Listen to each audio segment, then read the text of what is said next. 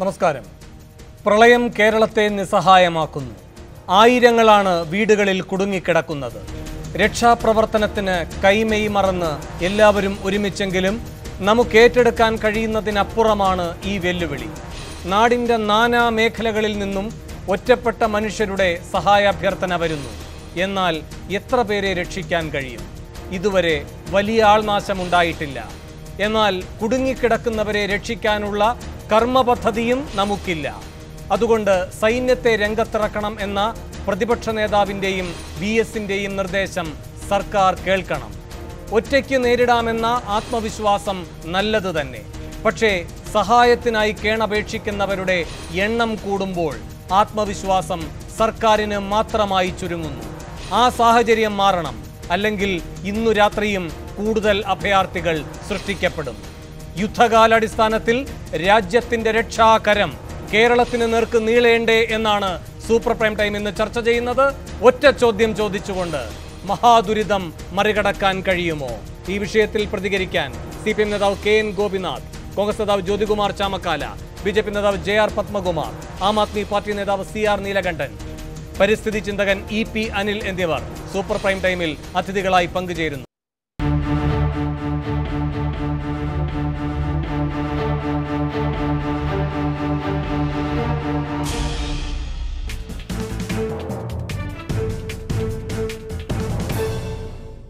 മഹാപ്രളയത്തെ മുറിച്ചു കടക്കാനാകുമോ എന്നാണ് super prime time ആദ്യം ചർച്ച ചെയ്യുന്നത്. ശ്രീ KN ഗോപിനാഥ്, ഇപ്പോഴും ആശങ്ക ഉണ്ടാക്കുന്ന ഒരു കേന്ദ്ര സ്ഥലം പെരിയാറിൻ്റെ തീരങ്ങൾ തന്നെയാണ്. ഇപ്പോൾ 7 കിലോമീറ്ററോളമാണ് പെരിയാർ കടന്ന് ഒഴുകിക്കൊണ്ടിരിക്കുന്നത്. ഏറ്റവും ഒടുവിൽ ലഭിക്കുന്ന വിവരം എറണാകുളം നഗരത്തിലേക്കും വെള്ളം എത്തിത്തുടങ്ങിയിരിക്കുന്നു എന്നാണ്. അവിടെ മഴ കുറവായിരുന്നു എന്ന് പറയുന്നു. പക്ഷേ അതൊരു ആശ്വാസമായി കണ്ട ജനങ്ങളും ഇപ്പോൾ ആശങ്കയിലാണ്. കാരണം എറണാകുളത്ത് മഴ പെയ്യുന്നുണ്ടോ ഇല്ലയോ എന്നതിനെ അടിസ്ഥാനപ്പെടുത്തിയല്ല അവിടുത്തെ ഈ വെള്ളത്തിൻ്റെ വരവ് കാണുന്നത്. എന്താണ് അവിടെ നിന്നിപ്പോൾ നേരിട്ട് പറയാൻ കഴിയുന്ന വിവരങ്ങൾ? വേണു, നിങ്ങൾ സൂചിപ്പിച്ചതുപോലെ പ്രവചനാതീതമായ ഒരു വലിയ ദുരന്തമാണ് യഥാർത്ഥത്തിൽ നാം നേരിടേണ്ടി വരുന്നത്. ഏലൂര്, കളമശ്ശേരി, ആലുവ, ചേരാനല്ലൂർ തുടങ്ങിയിട്ടുള്ള പ്രദേശങ്ങളിൽ, എടപ്പള്ളി തുടങ്ങിയിട്ടുള്ള മേഖലകളിൽ ഇന്ന് രാവിലെ അതിശക്തിയായിട്ടുള്ള തോരാത്ത മഴയായിരുന്നു ഉണ്ടായിരുന്നത്. പക്ഷെ അതിനുശേഷം തീർച്ചയായിട്ടും മഴയുടെ ശക്തി അല്പം കുറഞ്ഞ് മഴ പൂർണ്ണമായി നിലച്ച സാഹചര്യം ഉണ്ടായിട്ടും വെള്ളം പെരിയാറിൽ നിന്ന് ഒഴുകി പ്രാന്തപ്രദേശങ്ങളിലേക്ക് കിലോമീറ്ററുകളോളം പുറത്തേക്ക് ഒഴുകി വരുന്ന കാഴ്ചയാണ് കണ്ടത്. അത് ഭയങ്കരമായിട്ടുള്ള ഭീതിയാണ് യഥാർത്ഥത്തിൽ ഉണ്ടായിട്ടുള്ളത്. താഴ്ന്ന പ്രദേശങ്ങളിൽ ഉണ്ടായിരുന്ന ഏലൂർ നഗരസഭയിലെ, കളമശ്ശേരിയിലെ, ചേരാനെല്ലൂരിലെ, അതുപോലെ പറവൂർ പ്രദേശങ്ങളിലെ മുഴുവൻ ദുരിതാശ്വാസ ക്യാമ്പുകളിൽ നിന്നും പ്രവർത്തകരെ വളരെ പൊക്കപ്രദേശമായിട്ടുള്ള കാക്കനാട്, കൊച്ചി യൂണിവേഴ്സിറ്റി, അതുപോലെ Bharat Mata college, Allameen college, school, ഇങ്ങനെ പല സ്ഥലങ്ങളിലേക്കും മാറ്റിപ്പാർപ്പിക്കേണ്ടുന്ന സ്ഥിതിവിശേഷം വന്നു. ഇപ്പോഴും ആ പ്രക്രിയ തുടർന്നുകൊണ്ടിരിക്കുകയാണ്.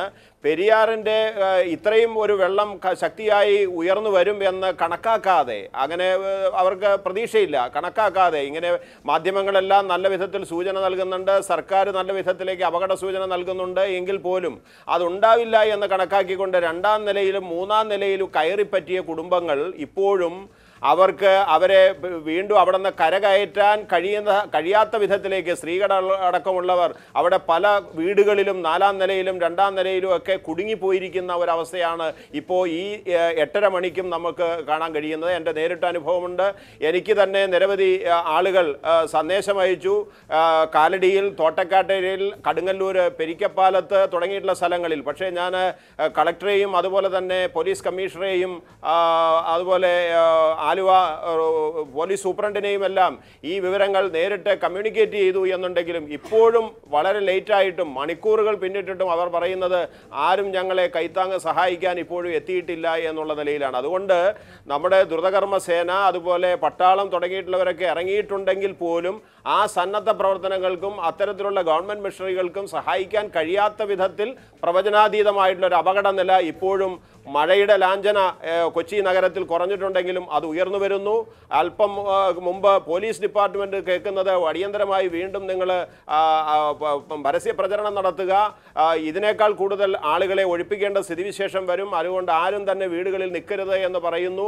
അതനുസരിച്ച് നഗരസഭ അതുപോലെ തദ്ദേശ സ്വയംഭരണ സ്ഥാപനങ്ങളെല്ലാം ആ നടപടികൾ പൂർത്തിയായിരിക്കുന്നു. Village office, tahsildar തുടങ്ങിയിട്ടുള്ളവർ സ്പോട്ടിലുണ്ട്. കളക്ടർ തന്നെ നേരിട്ട് പല സ്ഥലത്തും വന്നു. പോലീസ് ഉദ്യോഗസ്ഥന്മാരുണ്ട്. അവരെല്ലാം വിചാരിച്ചിട്ടും പൂർണ്ണമായും എല്ലാ പ്രദേശങ്ങളും ഒറ്റപ്പെട്ടു പോയ, തുരുത്തിലകപ്പെട്ടു പോയിട്ടുള്ള ഗതികേടിൽപ്പെടുന്ന പിഞ്ചു കുട്ടികളടക്കമുള്ള ആളുകളെ മാറ്റാൻ ഇപ്പോഴും വൈകി ഈ രാത്രിയായിട്ട് പോലും കഴിയാത്ത അതിദയനീയമായിട്ടുള്ളൊരു സാഹചര്യമാണുള്ളത്. എടപ്പള്ളിയിലെ അതുപോലെ തൂമ്പുങ്കൽ തോട് ലുലുമാളിരിക്കുന്ന പ്രദേശമടക്കം ആ ജംഗ്ഷനിലേക്കടക്കം വെള്ളം കയറുന്നു എന്നുള്ള നിലയിലേക്കുള്ള ആശങ്കകരമായിട്ടുള്ള സ്ഥിതിവിശേഷം വരുന്നു. പാതാളം ഏലൂർ നഗരസഭയെയും അതുപോലെ തന്നെ കടുങ്ങല്ലൂർ പഞ്ചായത്തിനെയും ബന്ധപ്പെടുത്തുന്ന ഏറ്റവും ആദ്യത്തെ അവിടുത്തെ പാലമായിട്ടുള്ള ആ പാലത്തിൻ്റെ സൈഡ് ഇടതുഭാഗം പൂർണ്ണമായി തകർന്ന് എപ്പോൾ വേണമെങ്കിലും നിലംപൊത്താവുന്ന അവസ്ഥയിലേക്ക് വന്നു. ഏലൂർ നഗരസഭ ഒറ്റപ്പെട്ട സ്ഥിതിയിലായി. പലവിധത്തിലുള്ള പ്രധാന ഹൈവേയിലെല്ലാം വെള്ളം നിറഞ്ഞ് കവിഞ്ഞൊഴുകിക്കൊണ്ടിരിക്കുകയാണ്. ഇത് ഭയങ്കരമായിട്ടുള്ളതാണ്. വളരെ കുത്തിയൊഴുക്കുകൂടി ശക്തമായിട്ടുള്ള ഒഴുക്കോടുകൂടിയാണ് വെള്ളം വന്നുകൊണ്ടിരിക്കുന്നത് എന്നുള്ളത് ആശങ്ക ഉയർത്തുന്നു എന്നുള്ളതാണ് വസ്തുത. ശരി, ശ്രീ ജ്യോതികുമാർ ചാമക്കാല, സൈന്യം വരേണ്ടതുണ്ട് എന്നാണ് പ്രതിപക്ഷ നേതാവ് പറഞ്ഞത്. മുഖ്യമന്ത്രി അത് തള്ളുകയും ചെയ്തു. ഇപ്പോൾ അത്തരമൊരു സാഹചര്യമില്ല എന്ന ആത്മവിശ്വാസം പ്രകടിപ്പിച്ചുകൊണ്ട് തൊട്ടു പിന്നാലെ തന്നെ VSന്റെ വാർത്താക്കുറിപ്പ് വന്നു ഇതേ കാര്യം ആവശ്യപ്പെട്ടുകൊണ്ട്. എന്ന് മാത്രമല്ല, മുഖ്യമന്ത്രി ആ കാര്യം ധരിപ്പിച്ചിട്ടും ഉണ്ട് എന്ന് പറഞ്ഞുകൊണ്ട്. മുഖ്യമന്ത്രി 8:45 മാധ്യമങ്ങളെ കാണുമെന്നാണ് ഇപ്പോൾ ഏറ്റവും ഒടുവിൽ അറിയാൻ കഴിയുന്നത്. അപ്പോൾ ഇതടക്കമുള്ള കാര്യങ്ങളിൽ അദ്ദേഹം പ്രതികരിക്കുമോ എന്നറിയില്ല, നമുക്ക് കാത്തിരിക്കാം. എന്തായാലും സൈന്യം വരേണ്ടതുണ്ട് എന്ന് പ്രതിപക്ഷത്തിന് തോന്നുന്നത് എന്തുകൊണ്ടാണ്? അല്ല വേണു, ഇതിനകത്ത് പ്രതിപക്ഷം ഭരണപക്ഷം എന്നുള്ളൊരു വ്യത്യാസം കാണുന്നേയില്ല. ഈ നമ്മുടെ നാട്ടിൽ ഇത്തരത്തിലൊരു ദുരന്തമുണ്ടായ സമയം മുതൽ ഇന്ന് വരെ പ്രതിപക്ഷവും ഭരണപക്ഷവും തമ്മിൽ വ്യത്യാസമില്ല. കേരളത്തിലെ ആപാലവൃദ്ധം ജനങ്ങളും ഇത്തരം കാര്യങ്ങളിൽ എത്രത്തോളം സഹകരിക്കാൻ കഴിയുമോ ഈ ദുരിതാശ്വാസ പ്രവർത്തനങ്ങളുമായി സഹകരിച്ചുകൊണ്ടിരിക്കുകയാണ്. അതിനകത്ത് പ്രതിപക്ഷ നേതാവ് ഉൾപ്പെടെയാണ് മുഖ്യമന്ത്രിയോടൊപ്പം തന്നെ യാത്ര ചെയ്ത് പല ദുരിതാശ്വാസ മേഖലകളിലും പോയിട്ടുണ്ട്. ഇന്നിപ്പോൾ ഞാൻ വരുന്നതിന് തൊട്ട് മുമ്പ് പ്രതിപക്ഷ നേതാവിനെ വിളിച്ചിരുന്നു. അദ്ദേഹം രാവിലെ മുതൽ കോഴിക്കോടും മലപ്പുറത്തും ഒക്കെയുള്ള ദുരിതാശ്വാസ ക്യാമ്പുകളിലായിരുന്നു. അദ്ദേഹം വയനാട്ടിലേക്ക് പോകാൻ ശ്രമിച്ചെങ്കിലും യാത്രയ്ക്ക് തടസ്സമുള്ളതുകൊണ്ട് അദ്ദേഹത്തെ മടക്കി അദ്ദേഹം ഇപ്പോൾ എറണാകുളം ഭാഗത്ത് ദുരിതാശ്വാസ പ്രവർത്തനങ്ങളിൽ മുന്നോട്ട് പോവുകയാണ്. ഇവിടെ നമ്മുടെ രാജ്യത്ത്, നമ്മുടെ നാട്ടിൽ ഇതുവരെ കണ്ടിട്ടില്ലാത്ത അത്രയും വളരെ ബുദ്ധിമുട്ടേറിയ ദുരിതാശ്വാസ പ്രവർത്തനങ്ങളാണ് നടന്നുകൊണ്ടിരിക്കുന്നത്. ഇതൊക്കെ പറയുമ്പോഴും നമ്മുടെ സംവിധാനത്തിൻ്റെ കൺട്രോളിൽ നിൽക്കുന്നതിനപ്പുറത്തേക്ക് പോയിരിക്കുന്നു എന്നുള്ളത് വസ്തുതയാണ്. ഇന്നലെ വരെ ഞാനും വേണുവും ഉൾപ്പെടെയുള്ളവർ, ഈവൻ മാധ്യമങ്ങൾ ഉൾപ്പെടെ ഒരു തരത്തിലുള്ള ഭീതിയും പരത്താതെ വളരെ സമയോചിതമായി ഇടപെട്ട് നമ്മുടെ ഈ ഉണ്ടായ കലാമിറ്റിയെ തരണം ചെയ്യുന്നുള്ള നടപടിക്രമങ്ങളായിട്ട് മുന്നോട്ട് പോവുകയാണ്. പക്ഷേ ഇന്നലെ മുതൽ സംഭവിച്ചുകൊണ്ടിരിക്കുന്നത് നമ്മുടെ കയ്യിൽ നിന്ന് ഈ കാര്യങ്ങൾ കൺട്രോൾ വിട്ടു പോകുന്നു എന്നൊരു ചെറിയൊരു തോന്നൽ പലർക്കും ഉണ്ടാകുന്നുണ്ട്. കാരണം റാന്നിയിൽ ഇന്നിപ്പോൾ എറണാകുളം ജില്ലയിൽ മാത്രം 55,000 പേരോളം 50,000-ലധികം ആളുകൾ ദുരിതാശ്വാസ ക്യാമ്പുകളിലുണ്ട്. റാന്നിയിൽ 5,000-ലധികം ആളുകൾ വീടിൻ്റെ മട്ടിൽ നിൽക്കുകയാണ്. അവർ 2ാം നിലയിൽ കയറുന്നു, 3ാം നിലയിൽ കയറുന്നു, അത് കഴിഞ്ഞ് വാട്ടർ ടാങ്കിൻ്റെ മേളിൽ കയറി നിൽക്കുന്നു, എന്നിട്ടും വെള്ളം ഉയർന്നുകൊണ്ടേയിരിക്കുകയാണ്. അപ്പോൾ ഇന്ന് മൊത്തത്തിൽ അവരെ രക്ഷിക്കാൻ കഴിഞ്ഞത് 700-ഓളം പേരെ എന്നാണ് കളക്ടറുടെ കണക്ക് പറയുന്നത്. 5,000-ലധികം ആളുകൾ വിവിധ വീടുകളുടെ ടെറസിൽ നിൽക്കുകയാണ്. അപ്പോൾ അവിടെ അത്തരം ഒരു സാഹചര്യത്തിൽ അവിടെ വള്ളത്തിൽ പോകാൻ കഴിയുന്നില്ല, ബോട്ടിൽ പോകാൻ കഴിയുന്നില്ല, അവിടെ എത്തിപ്പെടാൻ കഴിയുന്നില്ല, അവർക്ക് ഭക്ഷണം കൊടുക്കാൻ കഴിയുന്നില്ല, അവർക്ക് കുടിവെള്ളം നൽകാൻ കഴിയുന്നില്ല. അപ്പോൾ അത്തരത്തിൽ സ്വാഭാവികമായി അതൊരു സാഹചര്യം ഉണ്ടാകുമ്പോൾ മറ്റ് സംസ്ഥാനങ്ങളെല്ലാം സ്വീകരിച്ചിട്ടുള്ള അതേ നിലപാട് സ്വീകരിക്കണമെന്നാണ് പ്രതിപക്ഷ നേതാവ് പറഞ്ഞത്. അതിനകത്ത് രാഷ്ട്രീയമൊന്നുമല്ല പറഞ്ഞത്. അദ്ദേഹം പറഞ്ഞത് സൈന്യത്തിൻ്റെ സഹായം തേടണമെന്നാണ് പറഞ്ഞത്. അല്ലാതെ ഇവിടെ പട്ടാള ഭരണം കൊണ്ടുവരണമെന്നല്ല പറഞ്ഞത്. ഇവിടെ സൈന്യത്തിൻ്റെ സഹായം ഇത്തരത്തിലൊരു റെസ്ക്യൂ ഓപ്പറേഷൻ ആവശ്യമായതുകൊണ്ടാണ് അദ്ദേഹം പറഞ്ഞത്. അത് തന്നെയാണ് എൻഡോസ് ചെയ്തത് ശ്രീ VS അച്യുതാനന്ദനും. അപ്പോൾ അതുകൊണ്ട് രാഷ്ട്രീയമല്ല അതിനകത്ത് ആർക്കെങ്കിലും ദുരഭിമാനം ഉണ്ടെങ്കിൽ, ഞാനത് രാഷ്ട്രീയം പറയാനേ ഉദ്ദേശിക്കുന്നില്ല, ആർക്കെങ്കിലും ദുരഭിമാനം ഉണ്ടെങ്കിൽ ആ ദുരഭിമാനം മാറ്റിവെച്ച് നമ്മുടെ നാട്ടിലെ സാധാരണക്കാർ അവരുടെ ജീവന് വേണ്ടി കേഴുമ്പോൾ അതിനകത്ത് നമുക്ക് ചെയ്യാൻ പറ്റുന്ന പരമാവധി സഹായം ചെയ്യണം. ഇപ്പോൾ നമുക്ക് ഇന്ത്യയിൽ നിലവിലുള്ള സംവിധാനം അനുസരിച്ച് ഏറ്റവും കൂടുതൽ സഹായം കിട്ടാൻ കഴിയുന്നത് പട്ടാളത്തിൻ്റെ ഭാഗത്തു നിന്നാണ്. പ്രത്യേകിച്ച് മദ്രാസ് റെജിമെൻറ്റിൽ സ്പെഷ്യൽ സ്ക്വാഡ് തന്നെയുണ്ട്, സ്പെഷ്യൽ വിങ് തന്നെയുണ്ട്. ഇത്തരത്തിലുള്ള ഫ്ലഡ് ഉണ്ടാകുന്ന മേഖലകളിൽ റെസ്ക്യൂ ഓപ്പറേഷന് പ്രത്യേക പരിശീലനം കിട്ടിയവരുണ്ട്. അവരുടെ സേവനം വേണമെന്ന് പല ജില്ലാ കളക്ടർമാരും മുഖ്യമന്ത്രിയോട് ആവശ്യപ്പെടുന്നു ഞാൻ മനസ്സിലാക്കുന്നത്. എന്നിട്ട് പോലും അവരെ പോലും കൊണ്ടുവരാൻ കഴിയുന്നില്ല എന്നുള്ളതാണ് നമ്മുടെ പ്രശ്നം. അപ്പോൾ പട്ടാള ഭരണമല്ല നമ്മൾ ഉദ്ദേശിക്കുന്നത്, പട്ടാളത്തിൻ്റെ സഹായത്തോടുകൂടി ഇത്തരത്തിലുള്ള റെസ്ക്യൂ ഓപ്പറേഷൻ മുൻകൈ എടുക്കണം എന്ന് പറഞ്ഞത് ഈ നിലവിലെ സ്ഥിതി അനുസരിച്ചുകൊണ്ട് ഇപ്പം വേണു ഉൾപ്പെടെ മാധ്യമപ്രവർത്തനവുമായി ബന്ധപ്പെട്ട് കഴിഞ്ഞ കുറേ ദിവസങ്ങളായി ഇത് ചർച്ച ചെയ്തുകൊണ്ടിരിക്കുകയല്ലേ. വേണുവിന് മനസ്സിലായി കാണുമല്ലോ, പ്രത്യേകിച്ച് പത്തനംതിട്ട ജില്ലയിൽ ഉൾപ്പെടെ ആ 3-4 ജില്ലകളിൽ ഉണ്ടായിരിക്കുന്ന ഭീതിജനകമായ അന്തരീക്ഷം അത് നമ്മളാരും ഉണ്ടാക്കിയതല്ല. ഓരോ ദിവസം ഇപ്പോൾ എന്താ മുഖ്യമന്ത്രി പറയുന്നത്, പെരിയാറിൻ്റെ ഭാഗത്തുള്ളവർ ഇനി ഓരോ കിലോമീറ്റർ അപ്പുറം മാറിപ്പോകണം, ചാലക്കുടി പുഴയുടെ ഭാഗത്തുനിന്നുള്ളവർ മാറിക്കണം, അപ്പോൾ എനിക്ക് മുമ്പ് സംസാരിച്ച ഗോപിനാഥ് വളരെ കൃത്യമായി പറഞ്ഞു.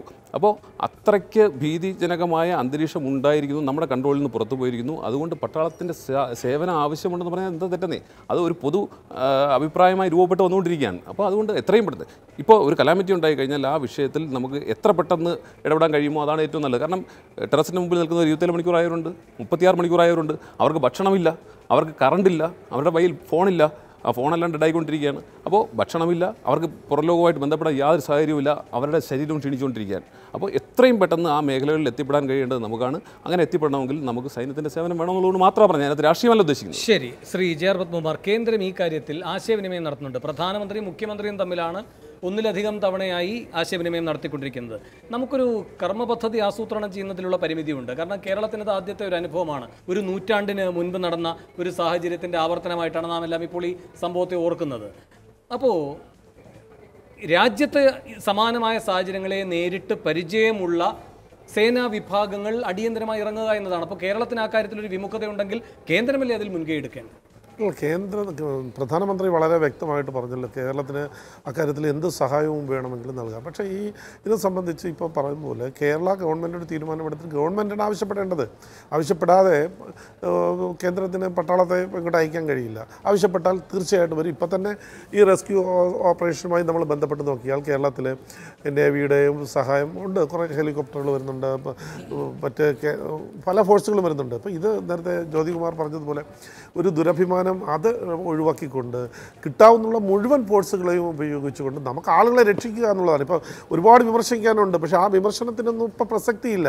ഒരു മുൻകരുതൽ ഇനി എന്തൊക്കെ എടുക്കണമായിരുന്നു എന്നുള്ള അതിനെക്കുറിച്ച് ചർച്ചയ്ക്ക് ഇപ്പോൾ പ്രസക്തിയില്ല. ഇപ്പോൾ പ്രസക്തി ആളുകൾ ഈ ജീവൻ നഷ്ടപ്പെടുമെന്നുള്ളൊരവസ്ഥയിൽ അപേക്ഷിക്കുന്ന ആളുകളെ രക്ഷപ്പെടുത്താനുള്ള എന്തെല്ലാം നമുക്ക് അവൈലബിൾ ആയിട്ടുള്ള എല്ലാ കാര്യത്തിലും സംസ്ഥാനവും കേന്ദ്രവും എല്ലാ ബന്ധപ്പെട്ട സർക്കാരുകൾ ഇടപെടുക എന്നുള്ളതാണ്. അതിന് മുൻകൈ എടുക്കേണ്ടത് സംസ്ഥാന ഗവൺമെൻറ്റാണ്. അപ്പോൾ ഞാൻ പ്രതീക്ഷിക്കുന്നു മുഖ്യമന്ത്രി ഇപ്പോൾ മീറ്റിംഗ് കഴിഞ്ഞിട്ടുണ്ട്, അദ്ദേഹത്തിൻ്റെ ഭാഗത്തു നിന്ന് അത്തരത്തിലൊരു പ്രഖ്യാപനം ഉണ്ടാകുന്നുണ്ട്. കേരളം വളരെ പ്രതീക്ഷയോടുകൂടിയാണ് അദ്ദേഹത്തിൻ്റെ വാക്കുകൾ കാത്തിരിക്കുന്നത്. കാരണം ജനങ്ങളുടെ ജീവൻ അപകടത്തിലാണ്. നമ്മൾ കേരളം ഇതുവരെ കണ്ടിട്ടില്ലാത്ത വലിയ ദുരന്തത്തിലേക്കാണ് പോകുന്നത്. അത് ഓരോ ദിവസം കഴിയുമ്പോഴും അതിൻ്റെ ആശങ്ക വളരെ വർദ്ധിച്ചു വരുന്നുണ്ട്. അതുകൊണ്ട് എല്ലാ ആളുകളെയും ഞാനും വേണും ഉൾപ്പെടെയുള്ള എല്ലാ ആളുകളുടെയും മനസ്സിൽ വളരെ വിഷമത്തിലായ വലിയ ആവലാതിയാണ്, ആശങ്കയാണ് ഇപ്പോൾ ഉണ്ടായിട്ടുള്ളത്. അപ്പോൾ അത് പരിഹരിക്കാൻ സത്വര നടപടികൾ സംസ്ഥാന ഗവൺമെൻറ് ഭാഗത്ത് ഉണ്ടാകണം. ഇപ്പം തന്നെ ഭക്ഷണത്തിൻ്റെ ഒരു പ്രശ്നമല്ല, ഭക്ഷണമൊക്കെ സന്നദ്ധ സംഘടനകളും മറ്റ് എല്ലാവരും ജനങ്ങൾ ഒറ്റക്കെട്ടായി ഈ ദുരന്തത്തിൻ്റെ കേരളത്തിന് പിന്നിൽ അടിയുറച്ച് നിൽക്കുന്നുണ്ട്. അതുകൊണ്ട് ഭക്ഷണമെന്നുള്ള ഒരു പ്രശ്നമല്ല. ഈ റെസ്ക്യൂ ഓപ്പറേഷൻ എന്ന് പറയുന്നത് ഗവൺമെൻറ്റിനാണ് ചെയ്യാൻ കഴിയുന്നത്, നമ്മുടെ അധികാര സ്ഥാനങ്ങളിൽ ഇരിക്കുന്ന ആളുകൾക്കാണ് ചെയ്യാൻ കഴിയുന്നത്, നമ്മുടെ ഫോഴ്സിനാണ് ചെയ്യാൻ കഴിയുന്നത്. അവരെ രംഗത്തിറക്കി ആളുകളെ രക്ഷിക്കുക എന്നുള്ളതാണ് ആദ്യത്തെ നടപടി. അതിനു വേണ്ടിയിട്ടുള്ള നടപടികളുമായി ഗവൺമെൻറ് മുന്നോട്ട് പോകണമെന്നുള്ളതാണ്. ശരി, ശ്രീ CR നീലകണ്ഠൻ, ഇപ്പോൾ ഈ തൃശ്ശൂർ എറണാകുളം ഭാഗങ്ങളിലൊരു പ്രത്യേക ആശങ്ക രൂപപ്പെട്ടിരിക്കുകയാണ്. കാരണം ഈ വരുന്ന വെള്ളം മുഴുവൻ ഒരു പ്രളയമായി വലിയ ആഘാതം ഉണ്ടാക്കാൻ പോകുന്ന സ്ഥലമായി ഇപ്പോൾ ഈ രണ്ട് ജില്ലകളെയാണ് കാണുന്നത്. ഈ പെരിങ്ങൽകുത്ത് നിറഞ്ഞ് ഒഴുകുകയാണ് എന്നാണ് പറയുന്നത്. അപ്പോൾ അതിൻ്റെയൊക്കെ ആഘാതം ഏതൊക്കെ രൂപത്തിലായിരിക്കും? ഈ ചാലക്കുടി പുഴയുടെ ഗതിമാറ്റമോ അല്ലെങ്കിൽ അവിടുത്തെ ഈ ജലത്തിൻ്റെ അളവോ ഒക്കെ ആശങ്കയുണ്ടാക്കുകയാണ് ചെയ്യുന്നത്. പെരിയാറിലും സമാനമായ സാഹചര്യമാണ്. നമുക്ക് നേരിടാൻ കഴിയുന്ന ഒന്നാണ് എന്ന് ഈ രാത്രിയിൽ ആത്മവിശ്വാസം പ്രകടിപ്പിക്കാൻ കഴിയുമോ? ഞാൻ ഇത് നേരത്തെ പറഞ്ഞതുപോലെ ജ്യോതികുമാറോ അല്ലെങ്കിൽ ഗോപിനാഥ് അടക്കമുള്ളവർ പറഞ്ഞതുപോലെ കേരളം ഇതുവരെ കണ്ടിട്ടില്ലാത്തതും നമുക്ക് പരിചയമില്ലാത്തതുമായ ഒരു ടെറൈനിലാണ് സഞ്ചരിക്കുന്നത്. ഇപ്പോൾ കുടുങ്ങിക്കിടക്കുന്ന 10,000 ആളുകളെ പറ്റി പറയുമ്പോൾ ഞാൻ എന്നെ പറ്റി ഓർത്തത്, ഇന്നലെ രാത്രിയും ഇന്ന് ഉച്ചവരെയും ഇതുപോലൊരു വീടിൻ്റെ ടെറസിൽ നിന്ന ഒരാളാണ് ഞാൻ. തൃശ്ശൂർ ഒരു സ്ഥലത്ത് വെള്ളം താഴെ ഇങ്ങനെ വരികയാണ്, ഒന്നും ചെയ്യാനില്ല. അവസാനം നാട്ടിൽ നിന്ന് ആളുകൾ തോണി കൊണ്ടുവന്നിട്ട് ഞാൻ കടക്കേണ്ടി വന്ന ഒരാളാണ്. ഞാൻ മാത്രമല്ല, കുറേ ആളുകൾ, സ്ത്രീകളും കുട്ടികളോടക്കം ഒരു ആശുപത്രിയിൽ നിന്ന് അടക്കം പുറത്ത് കിടക്കേണ്ടി വന്ന ഒരു അനുഭവം വ്യക്തിപരമായി എനിക്കുണ്ട്. അപ്പോൾ എന്തായിരിക്കും പുറത്ത് കാത്തു നിൽക്കുന്ന ഇങ്ങനെ ആകാംക്ഷയോടെ അല്ലെങ്കിൽ ആശങ്കയോടെ കാത്തു നിൽക്കുന്നവരുടെ മനസ്സ്? 10,000 കണക്കിന് അങ്ങനെ ആളുകളെ കാത്തു നിൽക്കുമ്പോൾ എന്നെ സംബന്ധിച്ചിടത്തോളം പട്ടാളമോ പോലീസോ ആരാണ് വന്നാലും ശരി, ആ ആളുകളെ മാറ്റണം. ഇപ്പോൾ നേരത്തെ പറഞ്ഞു, ഇപ്പോൾ തൃശ്ശൂർ ജില്ലയിൽ വേണു ഇപ്പോൾ പെരിങ്ങൽ ഡാമിൻ്റെ കാര്യം പറഞ്ഞു. യഥാർത്ഥത്തിൽ ഒരു എഞ്ചിനീയർ എന്നുള്ള നിലയ്ക്ക് ഒരു ഡാം ഓവർഫ്ലോ ചെയ്താൽ പിന്നെ അവിടെ ഡാമില്ല, പിന്നെ അതൊരു പുഴ തന്നെയാണ്. പുഴയുടെ ഒരു നമ്മളൊരു ചപ്പാത്ത് എന്നൊക്കെ പറയുന്ന മാതിരി ഒരു സാധനമുള്ളൂ അവിടെ. കാരണം നമുക്ക് പിന്നെ ഒരു നിയന്ത്രണമില്ല. അങ്ങനെയുള്ളൊരവസ്ഥയിൽ എന്ത് സംഭവിക്കുമെന്ന് ഇപ്പോൾ പറയാൻ പറ്റില്ല. മാത്രമല്ല, ആ വെള്ളം വരുന്നത് പറമ്പിക്കുളം അളിയാർ മേഖലയിൽ നിന്നുള്ള വെള്ളമാണ് വരുന്നത്. നമുക്ക് അതിൻ്റെ മുകളിൽ ഒരു നിയന്ത്രണവുമില്ല. അങ്ങനെയുള്ള ഒരു ഘട്ടത്തിൽ ഒരു ഡാം കവിഞ്ഞൊഴുകുന്ന ഒരു സാഹചര്യം ഈ ചാലക്കുടി പുഴ ഒരു പരിധിവരെ എറണാകുളം ജില്ലയുടെ ചില ഭാഗങ്ങളെ കണക്കങ്കടവ് പോലെയുള്ള ഭാഗങ്ങളിൽ ഇത് വലിയ വലിയ പ്രതിസന്ധി അവിടെ ഉണ്ടാക്കിയിട്ടുണ്ട്. ഇപ്പോൾ നേരത്തെ പറഞ്ഞ മാഞ്ഞാലി അതുപോലെയുള്ള സ്ഥലത്തേക്കൊക്കെ ഇത് ബാധിക്കുന്ന സ്ഥലങ്ങളാണ്. അപ്പോൾ ചാലക്കുടി പുഴയായാലും പെരിയാറായാലും ഇപ്പോൾ 1 കിലോമീറ്റർ മാറിപ്പോകണം എന്ന് പറഞ്ഞാൽ മിക്കവാറും സ്ഥലങ്ങളിൽ ആളുകൾ പെട്ടുകിടക്കുകയാണ്. എങ്ങനെയാണ് അവർ 1 കിലോമീറ്റർ മാറ്റുക? എങ്ങോട്ടാണ് മാറ്റുക? ആരാ മാറ്റുക? ഇതിൽ ഏറ്റവും ഇവിടെയാണ് എനിക്ക് തോന്നുന്നു ആർമിയുടെയോ അല്ലെങ്കിൽ അതുപോലെ മിലിറ്ററിയുടെയോ ഏറ്റവും പ്രധാന ഒരു ആവശ്യം റെസ്ക്യൂ എന്ന് പറയുന്ന ഒരു ഓപ്പറേഷൻ. ഭക്ഷണം കൊടുക്കാനോ ഒരുപക്ഷെ അതുപോലെ ഇപ്പോൾ നടക്കുന്നില്ല പല സ്ഥലത്തും. ഇടുക്കിയുടെയോ പല സ്ഥലങ്ങളിലും ഞങ്ങൾ ശ്രമിച്ചിട്ട് അവിടെ എത്താൻ കഴിയുന്നില്ല. കാരണം അവിടെ പലർക്കും നമ്മുടെ സന്നദ്ധ പ്രവർത്തകർക്കും എത്താൻ കഴിയുന്നില്ല, അവിടെ വഴിയില്ല. വയനാട്ടിലായാലും ഇത് തന്നെയാണ് സ്ഥിതി, പത്തനംതിട്ടയിലും ഇതാണ് സ്ഥിതി. അപ്പോൾ അങ്ങനെ വരുമ്പോൾ ഒരു അൺറീച്ചബിളായ ഒരു സ്ഥലത്തേക്ക് നിങ്ങൾക്ക് എത്താൻ കഴിയുന്ന ഒരു ശേഷി ഇന്ന് കൃത്യമായും ഈ സേനകൾക്കുള്ളൂ. ഇപ്പോൾ നമ്മുടെ ഫയർഫോഴ്സ് എടുക്കുക, നമ്മുടെ ഫയർഫോഴ്സിന് പലപ്പോഴും എത്താൻ കഴിയാതിരിക്കുന്ന അവരുടെ കയ്യിൽ വെറും ഈ മറ്റേ ചങ്ങാടം പോലത്തെ ഒരു സാധനമാണ്. ആ സാധനം കൊണ്ട് പോകാൻ പറ്റില്ല. സ്പീഡ് ബോട്ടില്ല, മെക്കനൈസ്ഡ് ആയിട്ടുള്ള സംവിധാനങ്ങൾ വളരെ കുറവാണ്. പല സ്ഥലത്തും എത്താൻ കഴിയുന്നില്ല. അവരെ പറഞ്ഞിട്ട് കാര്യമില്ല. ഇപ്പോൾ റാന്നിയിലെ പ്രശ്നമായാലും അല്ലെങ്കിൽ ഇപ്പോൾ എനിക്കും ഗോപിനാഥിനൊക്കെ നന്നായി അറിയാവുന്ന കടങ്ങല്ലൂർ അതുപോലെ പല പറവൂരിൻ്റെ അടുത്തുള്ള പല സ്ഥലങ്ങൾ ഇപ്പോൾ ഒരു ആശുപത്രിയിൽ നിന്ന് ആണ് ആളുകളെ നമുക്ക് രക്ഷിക്കേണ്ടി വന്നത്. അവിടെ 600 ആളുകളുടെ ഒരു ആശുപത്രിയിൽ നിന്ന് എന്തൊരു ബുദ്ധിമുട്ടിലാണ് ആളുകളെ രക്ഷിക്കേണ്ടി വരുന്നത്. അപ്പം തീർച്ചയായിട്ടും ഈ നമുക്ക് ആക്സസ് ഇല്ലാത്ത സ്ഥലങ്ങളിൽ പെട്ടെന്ന് ആക്സസ് കിട്ടി എത്താൻ കഴിയുന്ന ഇത് സൈന്യത്തിന് തന്നെയാണ് നമ്മളിപ്പോൾ കണ്ടുകൊണ്ടിരിക്കുന്നുണ്ട്. സൈന്യം വരുമ്പോൾ നമ്മളിപ്പോൾ ഒരു മോളിൽ നിന്നൊരു കുട്ടിയെ എടുത്ത് രക്ഷിക്കുന്നതൊക്കെ അത്തരത്തിലുള്ള ഒരു ഡിസാസ്റ്റർ മാനേജ്മെൻറ്റിന് എന്തായാലും സൈന്യം വേണം. ഇതിൽ ഒരു സംശയവും എനിക്ക് തോന്നുന്നില്ല മുഖ്യമന്ത്രിയും ഇതിലേതെങ്കിലും ഒരു ഈഗോ വെച്ചിട്ട് ഇക്കാര്യത്തിൽ സംസാരിക്കുമെന്ന്. കാരണം ഒരുപക്ഷെ കേരള ഗവൺമെൻറ് കഴിവില്ലാത്തതാണെന്ന് സ്ഥാപിക്കാൻ ആരെങ്കിലും ശ്രമിക്കുന്നുണ്ടോ എന്നൊക്കെ ചോദിച്ചാൽ ഈ ഇത് നേരിടാൻ ഇന്നത്തെ നിലയിൽ ഒരു ഗവൺമെൻറ്റിനും കഴിയാത്ത ഒരു സാഹചര്യം ഇവിടെ ഉണ്ട്. ഇതൊരു ഗവൺമെൻറ്റിൻ്റെ പ്രശ്നമല്ല, അത് ഭരിക്കുന്നൊരു അങ്ങനെ ഒരു ഈഗോ ഇതിനകത്തില്ല. ഇപ്പോൾ പിന്നെ ഒരു കാര്യം പത്മകുമാർ, ഇത് ദേശീയ ദുരന്തമായി പ്രഖ്യാപിക്കണമെന്ന് പലരും ആവശ്യപ്പെട്ടതാണ്. അത്രയും വലിയൊരു ദുരന്തമാണ് കേരളത്തിലുള്ളത്.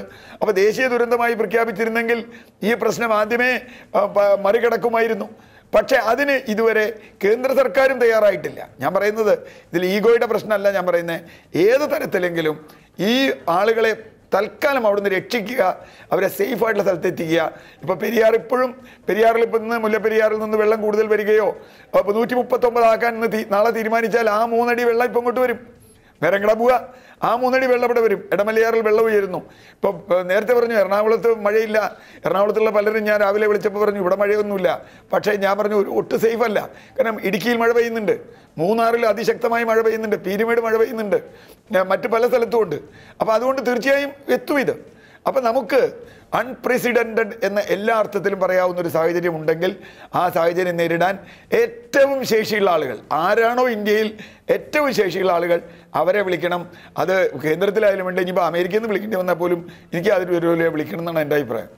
ശരി, ശ്രീ EP അനിൽ, ഒരു മനുഷ്യ ദുരന്തം ഒഴിവാകാതിരിക്കാൻ നമ്മുടെ മുന്നിലുള്ള അടിയന്തര കർത്തവ്യം എന്താണ്?